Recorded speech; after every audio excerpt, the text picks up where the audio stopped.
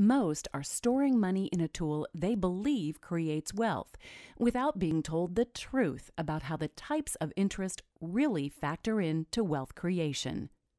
To illustrate my point, let's look at the following three types of interest and how they work.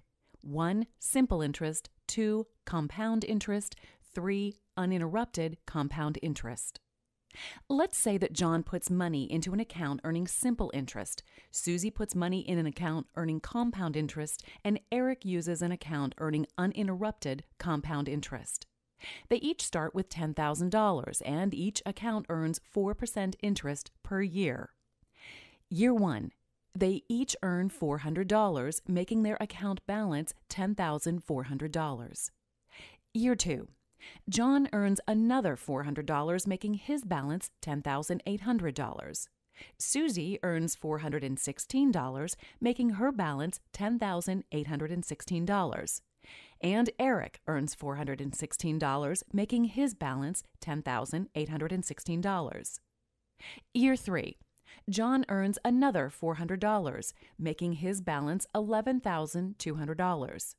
Susie earns $432.64, making her balance $11,248.64. And Eric also earns $432.64, making his balance $11,248.64. Susie decides to use $1,248.64 of her money to make a purchase, dropping her account balance back to $10,000. Year 4. John is still earning his $400 a year, making his balance $11,600. Susie only earns $400, making her balance $10,400. And Eric earns $449.95, making his balance $11,698.58. Should we keep going without interruption in another 10 years? John would have $15,600, Susie would have $15,395, and Eric would have $17,317. One interruption in 14 years caused Susie to be behind John, who was earning simple interest.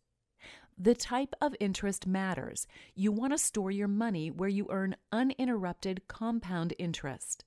To learn more, check out Mary Jo's books, Farming Without the Bank and Life Without the Bank.